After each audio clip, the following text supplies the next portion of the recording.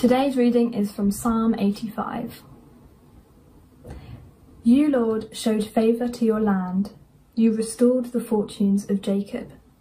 You forgave the iniquity of your people and covered all their sins. You set aside all your wrath and turned from your fierce anger.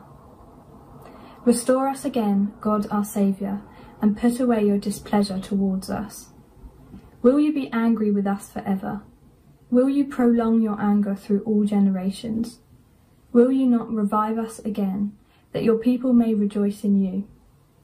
Show us your unfailing love, Lord, and grant us your salvation. I will listen to what God the Lord says. He promises peace to his people, his faithful servants, but let them not turn to folly. Surely his salvation is near those who fear him, that his glory may dwell in our land. Love and faithfulness meet together, righteousness and peace kiss each other. Faithfulness springs forth from the earth, and righteousness looks down from heaven. The Lord will indeed give what is good, and our land will yield its harvest. Righteousness goes before him and prepares the way for his steps. Well, have you seen them yet? And I wonder what your favourite one is. Is it the Irish one with the boy who is all the way asking through, is he coming? Is he coming? And we discover it's not really who we thought it was going to be, but his granddad. Or do you prefer the one that's a trip down memory lane around Dad's gravy and hoping that on the special day you get to taste it together? What about the one that encourages acts of kindness? Or perhaps the one produced in conjunction with Fair Share, highlighting the needs of those who are struggling? Well, have you worked out what I'm talking about? It's this year's 2020 Christmas adverts. And as we head towards Christmas and into Advent in a couple of weeks' time, we are specifically beginning this series looking at revival. And today I've been tasked with helping us to look at personal revival through the scripture we're going to use that Emma read to us in Psalm 85. And as we go through the psalm, I'm going to do two things. Firstly, I'm going to relate it to revival. And secondly, I'm going to relate it to our present day and the era in which we find ourselves, which we know is already a significant time in world history and in the life of the church. So, as always, let's begin with scripture, shall we? Psalm 43 and 44 and Psalm 84 and 85 are similar in the way that they are pairs that parallel each other in style. So Psalm 84, the one before the one we had read today, is a procession psalm, a song of the people of God as they set out on pilgrimage to Jerusalem for one of the festivals, probably the festivals of tabernacles. The people of God loved to worship in Jerusalem because that was the place of the temple where the presence of God resided. So now in Psalm 85, the pair of the couple, this is the song when they arrive. So right at the start, I want us to ask this question. What is our pilgrimage? What is our pilgrimage?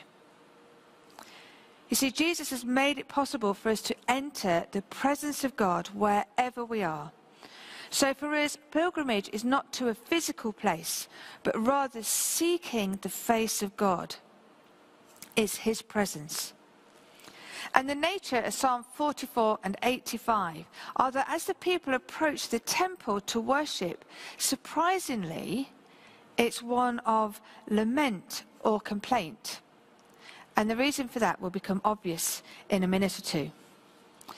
Well, in this psalm, Psalm 85, if you're able to pull it up on your phone but don't get distracted by text or other things, or even better if you've got a paper copy with you, you might find it helpful to open it up. Because there are three parts to this psalm. Part 1 is verses 1 to 3, which recalls what God has done for his people in the past, very much like the song of revival we sang a minute ago, the recalling of what God has done in the past. Things that they don't have done for themselves, things that they didn't deserve. And that feeds into part 2 as they now recognise all isn't well. So part 2, verses 4 to 7, is seeking God's favour and renewal, recognising the need of that once more. And then the psalm concludes with part 3, verses 8 to 13, where it looks ahead with great confidence. And genuinely, I really love that song, Revival, because for me it echoes, it's like a modern day psalm on this subject. So part 3, verses 1 to 3, what has God done? We read, "You, Lord, showed favour to your land. You restored the fortunes of Jacob." Well, it's past history that is being referred to here. When the nation had been brought back from exile in Babylon, or it may be referring to Israel's history around the Exodus, the time of Moses. In a way, it doesn't matter because it's the past history they're referring to. The key is the significance of the word which we translate as restore. And that links to the request then that we see in verses 4 and 6, revive us again. This restoration involved God's favour upon his people and the land, and the restoration involved forgiveness, the covering of sins, which shows us God's merciful character, and the setting aside of God's wrath, his hot, red anger, revealing the character of justice. It says, "You forgave the iniquity of your people and covered all their sins. You set aside your wrath and turned from your fierce anger." This describes the Lord's actions in the past, demonstrate the current situation the people are in, as I've said. And now again, they are needing God's mercy and his forgiveness, because the people had once again turned away from him. And in our pilgrimage today, isn't that true of us as a nation? And does it matter that we've turned away from God? Well, yes, it really, really, really matters, because this is an issue of salvation. It's an issue of division from our Creator, from our loving Heavenly Father. And yes, it matters because when people turn away from God, society and culture is deeply affected. And there is division too, a turning away from creation itself, from other people, so that we live selfishly. We battle with the earth, but not just physically, we battle spiritually too. And so I take from all of that a great challenge in the prayer that we now read in this psalm. It's a magnificent prayer. Let me remind us of this again. "Restore us again, God our Saviour, and put away your displeasure towards us. Will you be angry with us forever? Will you prolong your anger through all generations? Will you not revive us again, that your people may rejoice in you? Show us your unfailing love and grant us your salvation." We're asking the Lord to restore, forgive, revive, love, and bring salvation. And when we think back to this year's Christmas adverts that I've described earlier, they reveal our desire as human beings, don't they? Our desire for restored relationships. That's clear in the first example I gave of the grandson wanting to be restored in relationship with his grandfather. Those adverts are trying to address the notion that Christmas is cancelled. And by the way, it's not cancelled, because you can't cancel the birth of Jesus. They're seeking in their adverts to revive lost sales, income, traditions, jobs. They are making statements about love. Now, I know I'm on dangerous ground here talking about this, because I feel a bit Christmas out already. But I also know that some of you really, really love Christmas. I do too, but I want to stress I'm not knocking anybody who's saying anything about Christmas out there, especially if you're talking about putting up your tree and so on. I'm really not. But in the broadest sense, these adverts that I referenced already reveal the truth that our society has taken Christ out of Christmas. And because we've taken, as Christians, so often Christ out of our lives in the everyday and really seeking him, many have never even been introduced to Jesus. The stats of the amount of people who go to church in this land that was once very Christian is so appalling. Less than 90% of the people follow Jesus. So the Irish and the Sainsbury's advert convey the need for restored relationship. But for us, it's important we understand that is the restored relationship with our Heavenly Father. And the John Lewis and the McDonald's advert convey the need for a restored society. And the two go hand in hand when we're talking about revival. So this prayer in the middle of Psalm 85 is the one that we need to pray globally, nationally, as a city, as a church and individually. But note here there is a corporate emphasis. This prayer has the word us 6 times. Because the church is the body of Christ and we are the temple, we are the family of God, we are the bride. It is we, every step of the way, the people of God. And we see it expressed, don't we, in many different forms and in many different sizes. So in worship gatherings such as we have, you in your home, me here, but also when we're corporately here as a church. Half nights of prayer in our Monday evening Zoom prayer, our times of thirst when we get back all together. Within our missional communities, our prayer triplets and our pairs. Nationally, there's other stuff too. We've seen the Archbishop of Canterbury's call to prayer at 6 p.m. each evening. And there are endless 24/7 prayer times across the world and many, many forms of prayer houses across the world. We see it. But today's theme is about personal revival, and so far I've talked about us. And I think this is where the rubber hits the road for us as a church. You see, we seem to either rely on others to do the praying and we'll opt in when it's convenient, or we focus on praying on our own and pray and focus on our own, but only with others according to our preference. Do you see that? Let me remind us. Relying on praying others to do the praying and we opt in, or we pray on our own and only join with others according to our preference. So when the psalm suddenly makes this reference to the single, I will listen, it's not just for the individual benefit of the person praying it. It's for the land, the people of God, that his glory may dwell in our land. And boy, we really want the blessings of restoration and revival, don't we? They're summarized in verses 10 to 13. Love and faithfulness, righteousness and peace, favor and harvest for the land. But we don't get to set the time when revival comes or how it comes, because that's the Lord's job. When revival comes, he will be dealing with specific sin and brokenness in our individual lives, but also for us as a society and us and our land. Well, earlier in the summer, we had a podcast revival series, and I hope that's coming back to your mind.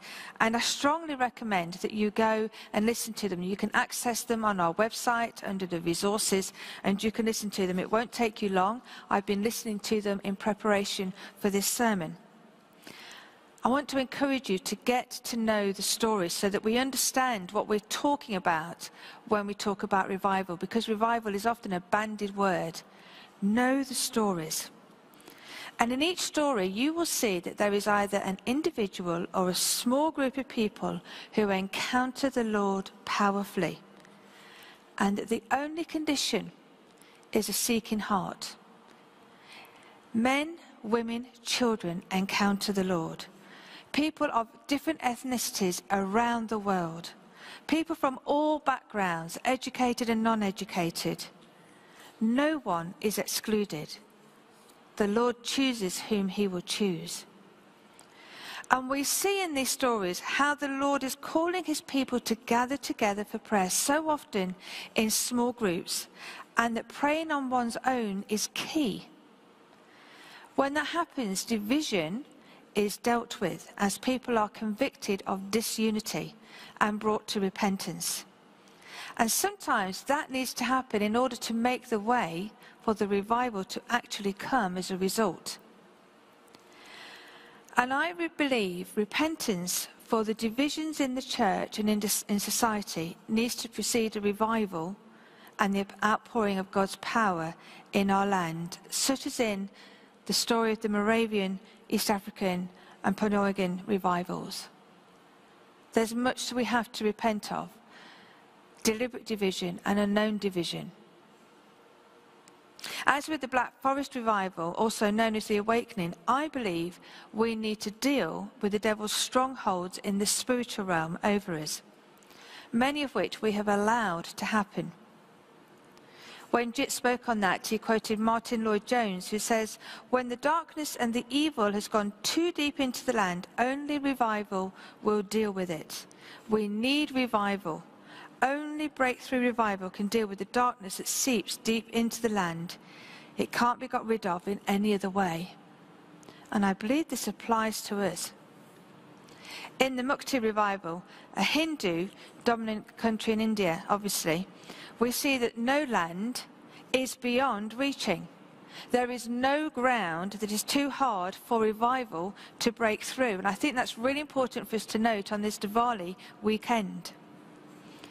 In these revivals, we see the stories of blessings, of signs and wonders and miracles, such as in the Azusa revival, and many who are saved, as in the Chinese revival, the evangelical and Welsh revivals. And we can be sure that when revival comes, we will see the same because of the prophetic words the Lord has given us.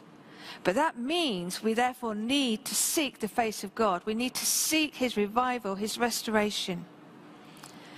Well, I've mentioned 9 out of the 10 revivals mentioned in our podcast series, which leaves the Hebridean revival, when the Lord told the people to fling wide the gates in the same way that he has told us.